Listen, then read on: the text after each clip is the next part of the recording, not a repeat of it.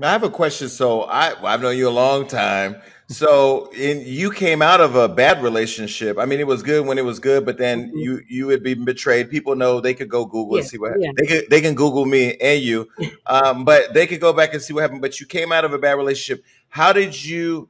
Because I see you and Iman in public, and y'all are the most sexual thing I've ever seen walking.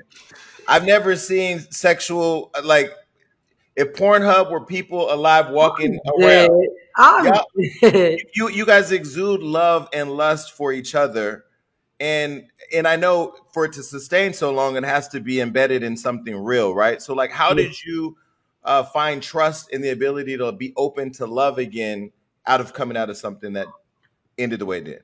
One thing my mom always taught me was to always remain a good person, no matter what.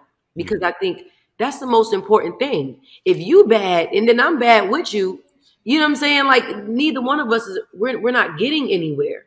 You know what I'm saying? Like so I've always learned to remain a great person no matter how much a person has hurt me, how much a person has betrayed me. Like I've always remained a good person. Like I that's just how I grew up and that's all that I know, you know? So it's like I'm always and I love love.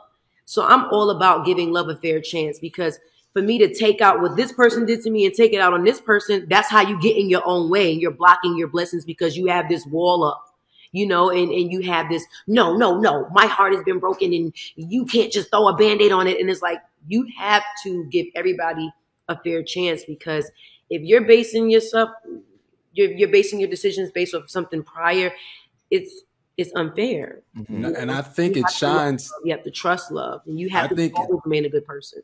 I think it shines through the music as well because I feel like, with the rollout of your last album, everything wasn't, I guess, to your liking. But then this album comes out and I feel like it's incredible.